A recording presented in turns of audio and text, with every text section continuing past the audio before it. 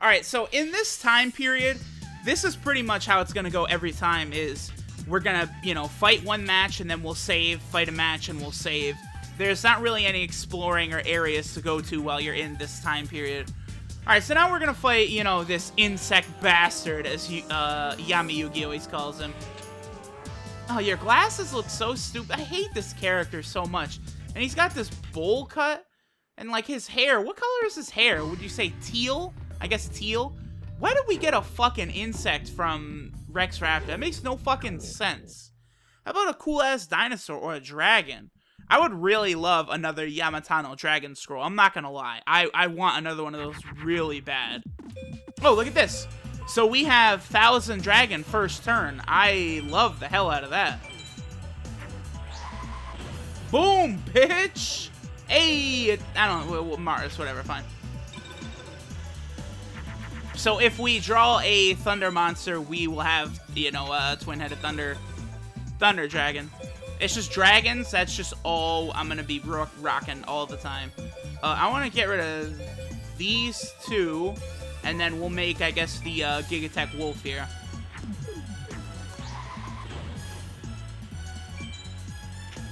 And we'll let Gigatech Wolf fuck this dude up. Oh, he's got the Cocoon of Evolution.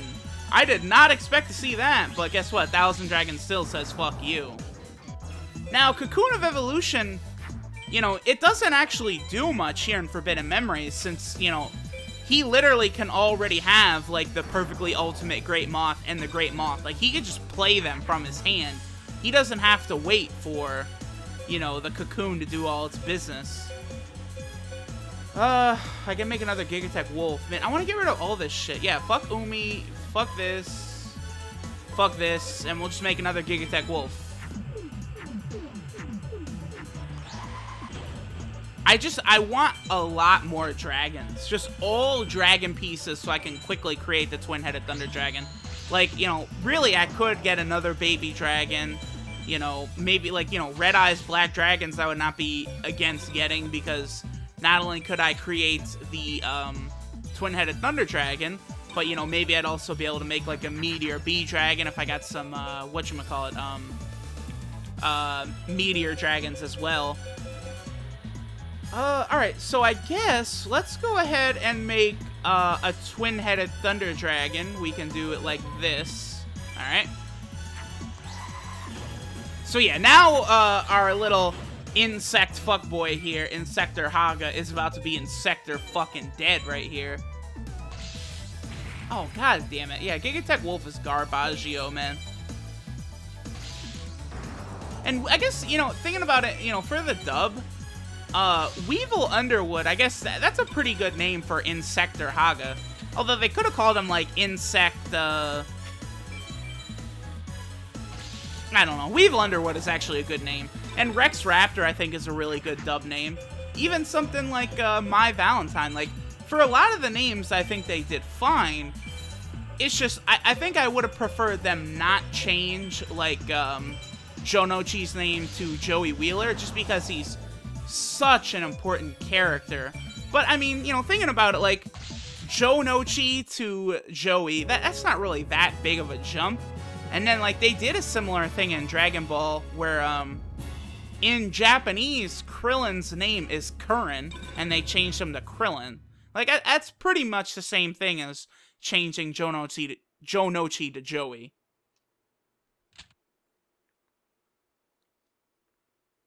Yeah, guess what? Insects aren't that tough, unless you have the perfectly ultimate Great Moth, who's, like, the strongest... Well, no, he's not actually the strongest standalone monster, because the Blue Eyes Ultimate Dragon is in here. Yeah, we're doing well. What do we want to do? Well, we're gonna save, duh! What do you think we're gonna do, girl? What else can you do besides help us save? Build my deck? Why? Put some shitty monster that this fool just gave me? You know this monster he just gave me sucks dick. Alright, so here's Mai Valentine.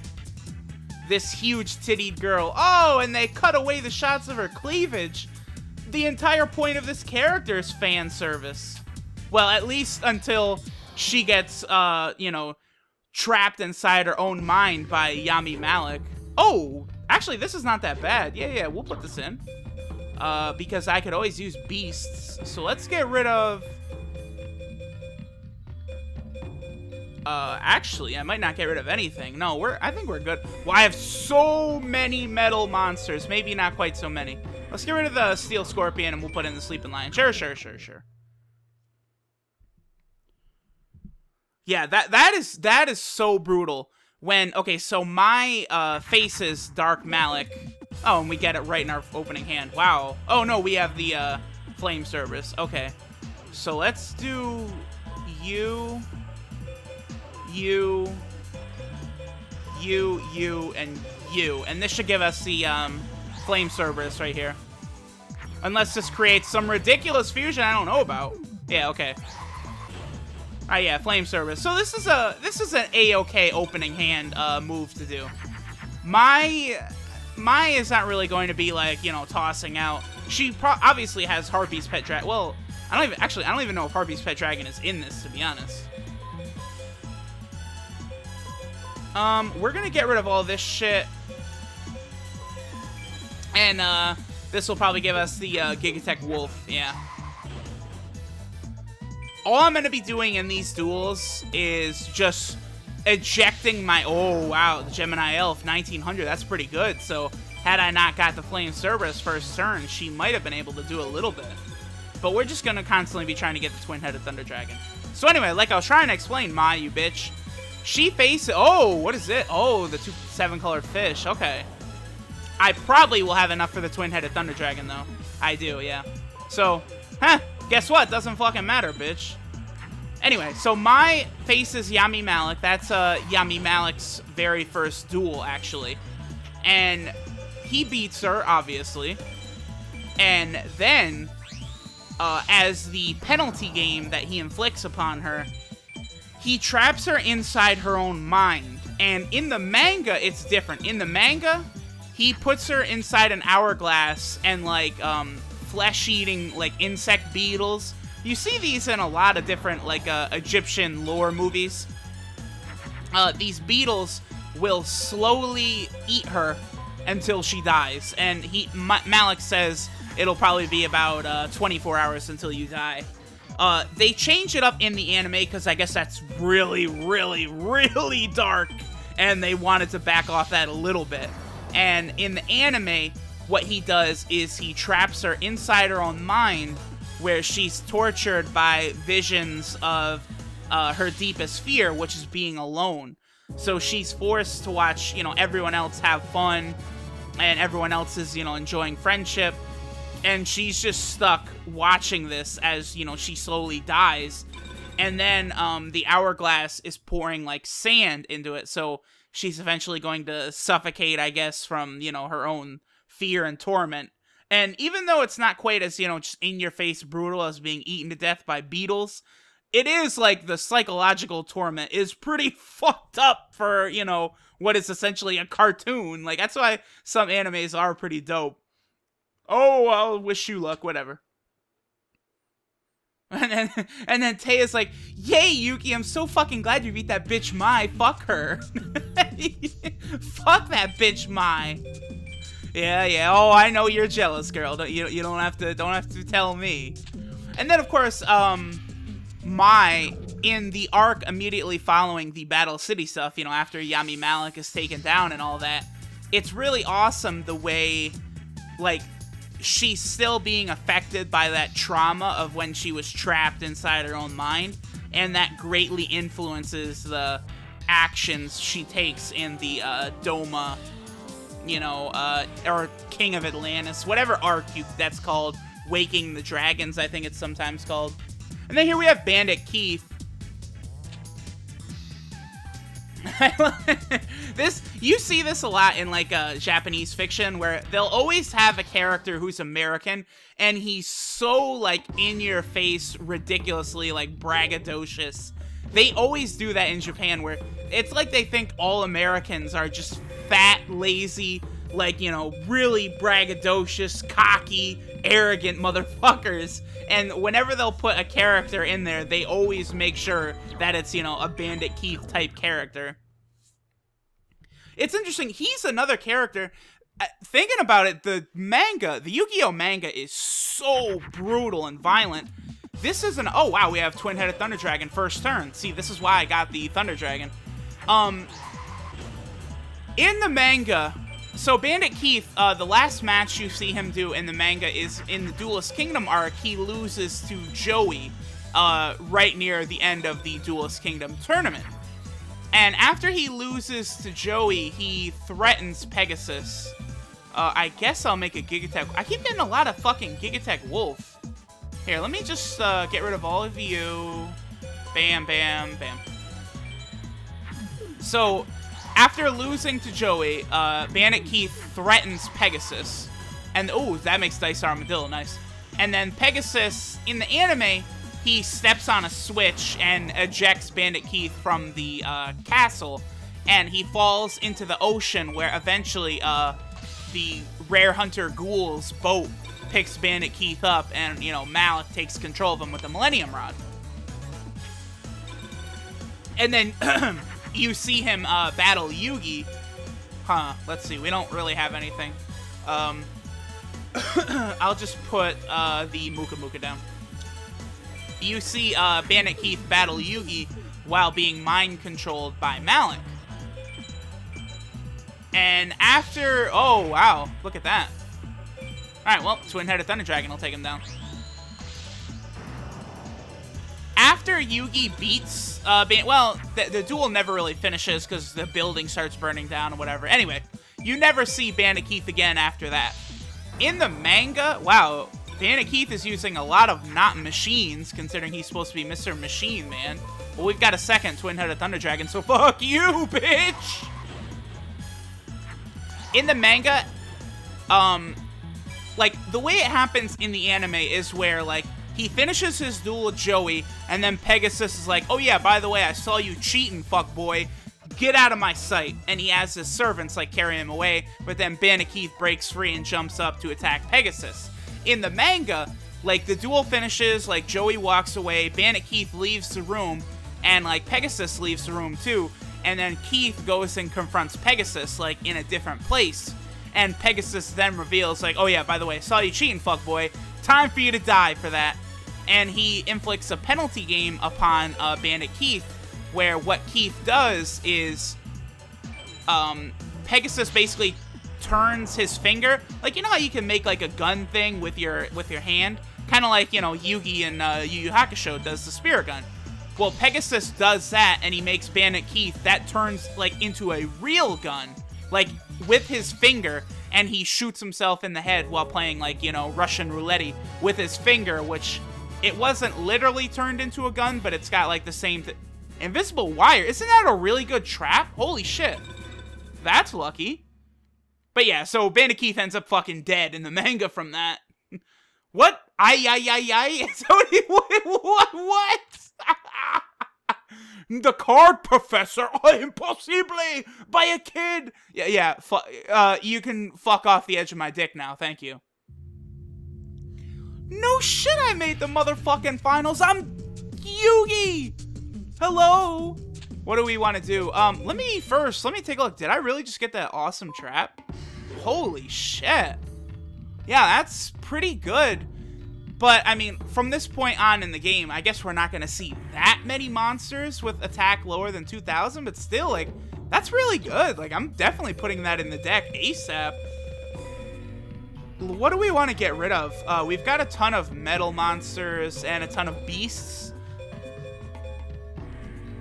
I'm going to get rid of, I don't know. What do you guys think? Let's get rid of one of the beasts, because some metals I can combine with my dragons to make metal dragons. If it's like a Yamatano dragon scroll or baby dragon. So we'll get rid of a beast. We'll get rid of one of the air marmots, and we'll bring in the invisible wire. Wow, that's fucking badass, man. I did not expect, like, going through the story duels to get good cards, but hey, I guess there is a chance.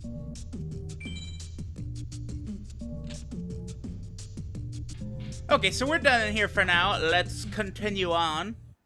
Now that we're done with the preliminaries, we're gonna be moving on to some real opponents, too. Let me tell you, fuckers. Yeah, please, Joey, tell us, how are you doing? You doing okay in this tournament? Oh, he's winning, he's winning. Yeah, so hey, the only people who can beat Joey are Yugi and Malik, and I certainly don't see Malik anywhere around. Yeah, maybe. Exclamation point! No, actually, right now this is where Yugi gets his solid snake on. Do the cut in that little noise. Oh no! Alert status.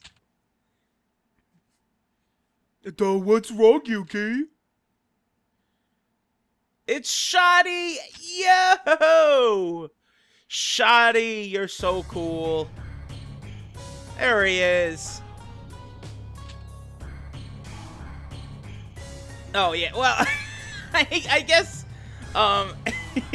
since so far, like, I've, come to the theory of when this game was released and stuff, basically, when Shadi first shows up in the manga, he is pretty much, villain might be too strong of a word, but he does do, like, some very villainous things, because he's trying to figure out, if Yugi is worthy of owning the Millennium Puzzle.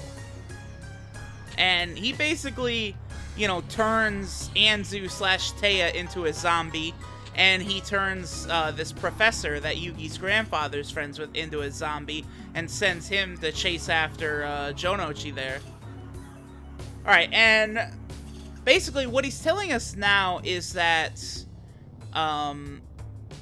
all of the Millennium items have been gathered here at this tournament, which this is actually something similar that happens at the Battle City, where Shadi shows up and tells Yugi, like, hey, guess what? All of the Millennium items are on this blimp right now.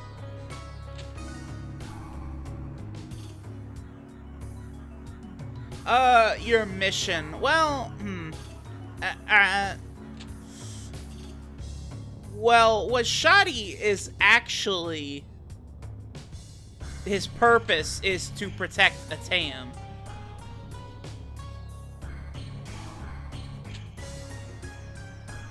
Oh, another guy in the dream? Could it be Atem? The Pharaoh.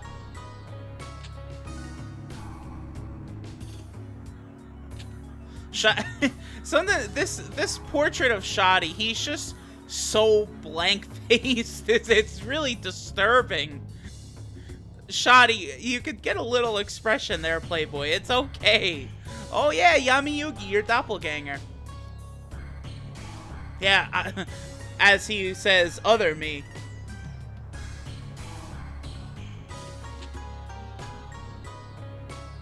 Yeah, well, in the show, after the Duelist Kingdom arc, they do constantly talk to each other, and they can feel each other's, how they're feeling and stuff. Yep, here we go. So he's going to use the Millennium Ink to jump inside of Yugi's mind, heart, whatever you want to call it.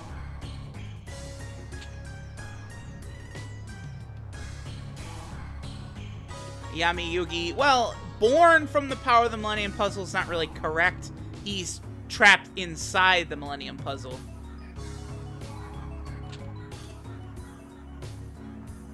Alright, so yeah, we get to go meet Atem. Let's do it, Yugi! And Yugi's like, that sounds pimpin'. Alright, now, the character, we're essentially playing the role of Atem in this game. And remember, Atem is a, silent protagonist. Close your eyes. Yo, it looks like Yugi has really long nails right there. He's got some coke blades going on, so he can, get that, cut open the bag and get that little bit on his nail, and, oh, that's some good shit right there. Damn, Yugi, I didn't realize your story was that dark. Alright, so now we're inside of Atem's soul room. And there he is! Yo! The other me!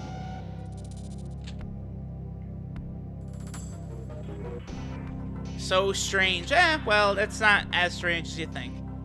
Remember Piccolo and Kami did the same sort of thing, where two beings in one? I guess that happens pretty frequently in anime, huh? Alright, yeah, I don't need words to understand you. Well, duh, that's because we have a silent protagonist going on in this game here.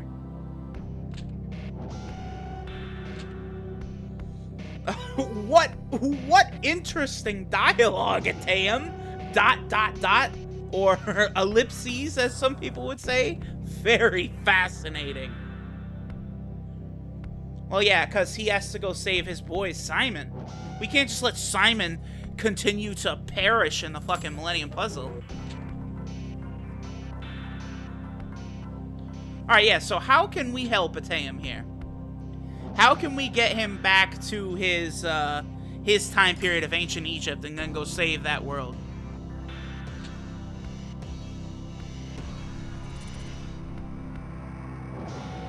Alright, so Atem gives us some blank cards. And then fucks off. Hey, Atem, you can't tell us what we're supposed to do with them, huh, pal? No, I guess not.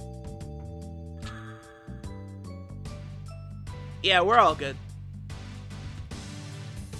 Oh, so, see, this is interesting. Shadi could have came in there with us. I guess Shadi decided he was going to be lazy today and let Yugi do all the work.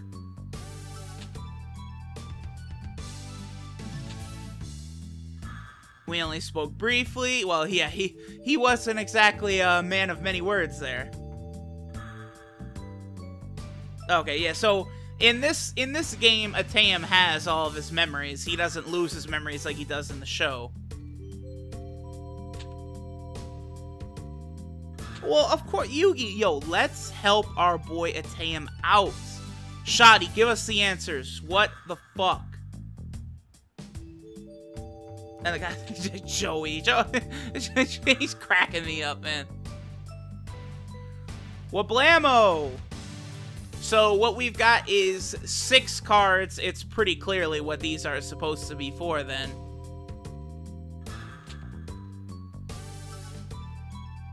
We gotta use these to free him. Gotcha.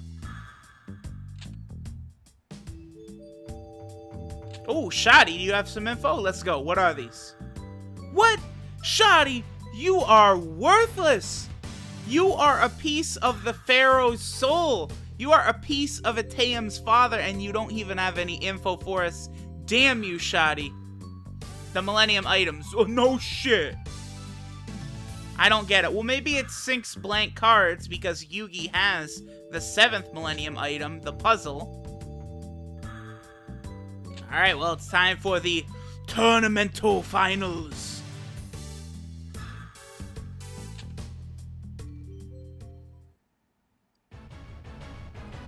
Oh, shit. Oh, that music. Oh, and Shadi is our first opponent. Okay. Alright, we got to... Oh, drawn to battle by our Millennium items. Oh, shit. We're destined to duel in a Yamino game. Although this... You know, obviously, we aren't actually dueling in a dark game here. Whatever, though. We're just going to destroy him with the twin-headed Thunder Dragon. No biggie.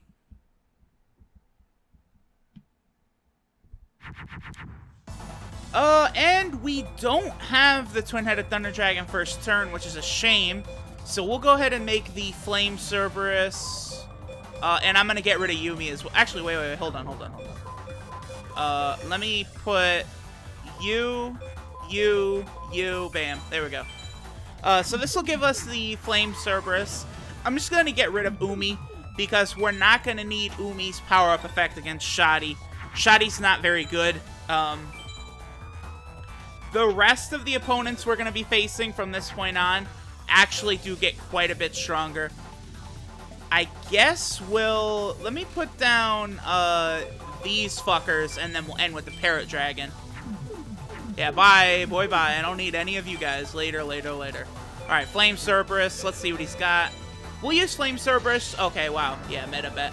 I did that just in case he might have had, like, a Mystic Elf or something, but I'm dumb. Shadi is terrible. This duel is probably going to end on the next turn, because that right there is probably, like, a 500 defense monster. But we don't fucking have... Oh, man. Alright, well, we'll make Stone Dragon. I really wanted my twin-headed thunder dominating death lightning dragon of Ramu Thor capabilities, but unfortunately we didn't get it. That parrot dragon. I was wondering, like, the next time I build up star chips, I was trying to figure out exactly what I'm gonna buy, because you can't really, like, again, I showed you guys, like, Blue Eyes White Dragon you're not getting. A lot of good cards like that you just have no chance of getting. But one I could get is some power-up items. I'll probably save up. I know a lot of the good power-up cards take about 800 star chips, I believe. And I'll probably get like a Bright Castle. Now what the Bright Castle does in this game is any monster, it increases its attack by 500, which is obviously very, very good. Megira's Light, garbage! Yeah, I don't expect to get, like, good cards. Yeah, oh, well, you lost. Bye, boy. And, yes, Shadi. Oh, interesting that the Millennium Scales. Oh, this is fascinating. That's different from how the Millennium Scales look in the show. But I guess, really thinking about it, the first time the Millennium Scales are shown in the show, if I'm correct, is not until the very, very end. Shadi does have possession of both the scales and the key, though. But the scales, he has the scales, but he only ever uses it once in the manga, where he kills a guy because you could weigh someone's sins against a feather of, ooh, I don't know how to pronounce it, like a Tayet or something like that. And if your sins are really bad, then you get eaten by this demon. It's actually a pretty grotesque death, but yeah. So anyway, Shadi's got these 2 Millennium items. He's the only one that has 2. Well, until Yugi gets all of them. Oh my golly geez, they go into the cards. How's about that shit? Yeah, so now, as we beat each person that has a Millennium item, we'll get their item into the card, and then hopefully we'll be able to get Atem back to ancient Egypt. Well, that's some ballin' ass shit. Oh, there's my girl. There's my girl. Hey, listen. Anzu, hey, can you, help me relieve some pressure real quick before this next match? Because, it's about to get real tough.